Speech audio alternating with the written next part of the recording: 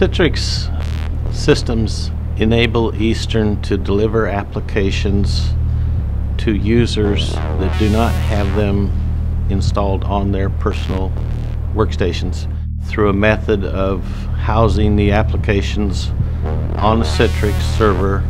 Users log on to the system either through a web interface or through the delivery of an icon directly to the desktop that allows them to open the application and use the resources from the server while still allowing them to actually save files and print to local printers. It gives you the ability to have access to far more types of software than you would typically have or have any need to have on your hard drive.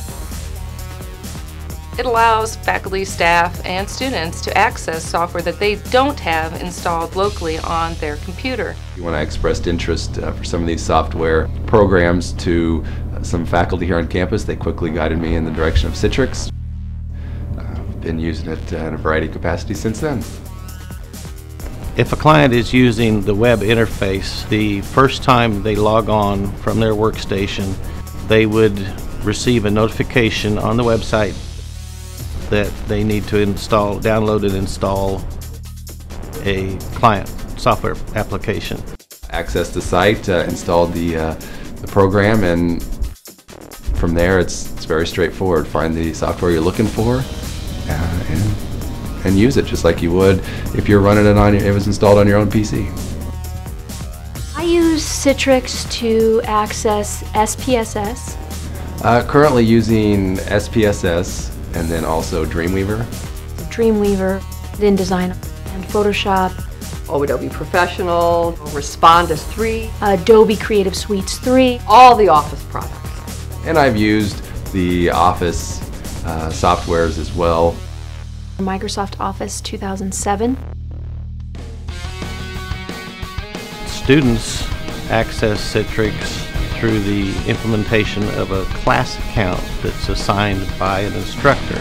Students would access a web interface at home or in their dorms, log on first with their Panther email account. They get a second logon screen that allows them to enter the class account for that particular class. I also use Citrix as part of my teaching in the English department's 2 computer labs. They're ETIC labs, and all of the machines are Citrix machines. I'll also use it in my classes if we are doing website design. We'll get into Dreamweaver and I can access it there. Citrix applications can be accessed from anywhere in the world. If you have an internet web browser and internet connection. It's right there, and they can do it at home. They don't have to just do it at work. They can do it at home because it's through the web.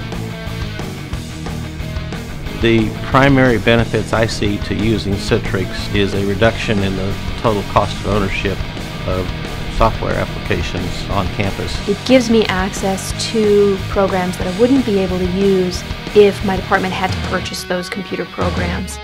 Honestly, is the expense. You know, some of those softwares that are on Citrix right now are rather expensive. Sharing that cost by accessing it on Citrix, it makes it a lot easier for me to actually use them. There was resources here on campus. I made some calls and they guided me through what I needed to know. Any of the ISSs for each of the colleges. The ITC lab, some of the staff over in the Greg lab, CAT staff. They can also call CATS, and CATS will be very happy to assist them with it.